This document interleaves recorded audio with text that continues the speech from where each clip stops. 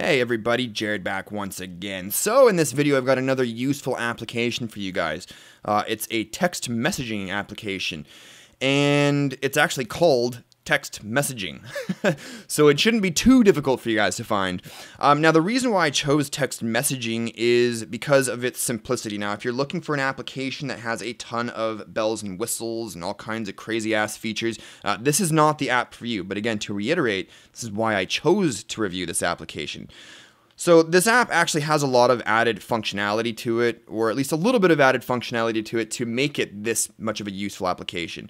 Going ahead, and as you can see there, I press the button to get into here to compose a text message. You can go ahead and click that little attachment button. You have access to your pictures, videos, or you can even take a picture if you wanted to and attach it to the text message with ease. Now, clicking the settings button, this is where obviously you get into the meat of it. Bunch of settings in here. So you've got a set message background. If you wanted to, you can choose between black, gray, white, and auto. It would have been nice to select some sort of, or to have one of those features, you know, where you can like pick the specific color you want by moving your finger around. You know what I'm talking about. So I just went with black just because I kind of like that look. You can also have it automatically delete old messages. So if you have one particular message thread that has like a certain amount of messages, that being like, for instance, this one is 200 messages, it'll actually delete that thread and so on. That's not something I'm interested in doing particularly. Also, while we're in here, one thing I did want to point out is that although the application works flawlessly, the settings menu here seems to be not that optimized for speed and performance. As you can see, it's quite chunky as I'm scrolling here, although you won't be spending a lot of time in here as it is anyways.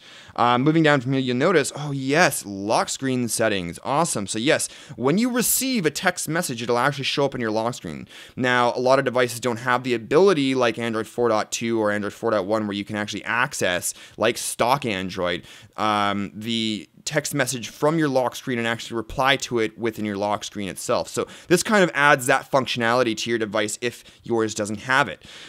So we'll go ahead. Now there's some other settings in here as well that you can even hide the privacy or control the privacy of the text message as well. So say for instance you receive a text message and you don't want people, and it's just lying on a table at a restaurant, and you don't want somebody while you're in the pisser picking up your phone, you know, pressing the button and being able to see who's sending you the text message and what the text message is about. You have the options to remove that feature. So we'll go ahead, we'll back out here. Now I'm going to send a text message to myself here by locking the screen. Give me one moment. I'm just going to go on my computer and send myself a text message. All right, so we've received the text message, and as you can see, first and foremost, your screen will turn on right away and eventually will turn off, just like any text messaging application. But you'll notice that all we got to do, and it doesn't show the text message right away, but if we wanted to see what's going on, go ahead and press your finger on it, and it'll show you the content of that particular message. This person, or myself in this case, decided to send me a message that says the smoking Android is awesome, which is 100% true.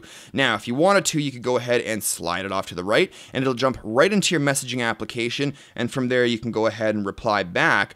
Or if you wanted to, you know, not deal with that application or with the message right now, we'll go ahead and show you what we do or what happens when you don't want to deal or reply to a text message right away. So as you can see, we just received our other text message. Now, say for instance, we don't want to reply to this. Okay, so as you can see, I'm like, I don't feel like replying to you right now. Just go ahead and slide over the X button, and it'll just bring back your regular old lock screen, which is awesome, nice and simplistic. It's useful. I like the clean interface. It just works, and it's definitely an upgrade over what your stock messaging application provides you with. All right. So again, there's other applications that do a whole lot more, but if you're looking for something with simplicity and that added feature with the lock screen messaging, this is definitely something to consider. Anyways, it's actually free in the Play Store. I'll be posting a link in the description below for you guys to go test it out. Let me know what you think of it in the comments below. That's it for now, guys. Thanks again for watching. If you like this video, shoot me some love by hitting that likes button down below as always. Much appreciated for that. Also, if you haven't subscribed yet, you may want to consider too by hitting that subscribe button just above the likes button for more videos like this in the future. We do try to put out 5 videos a week. But again, yes, thanks for watching. That's it for now. We'll see you in the next one. Cheers, guys.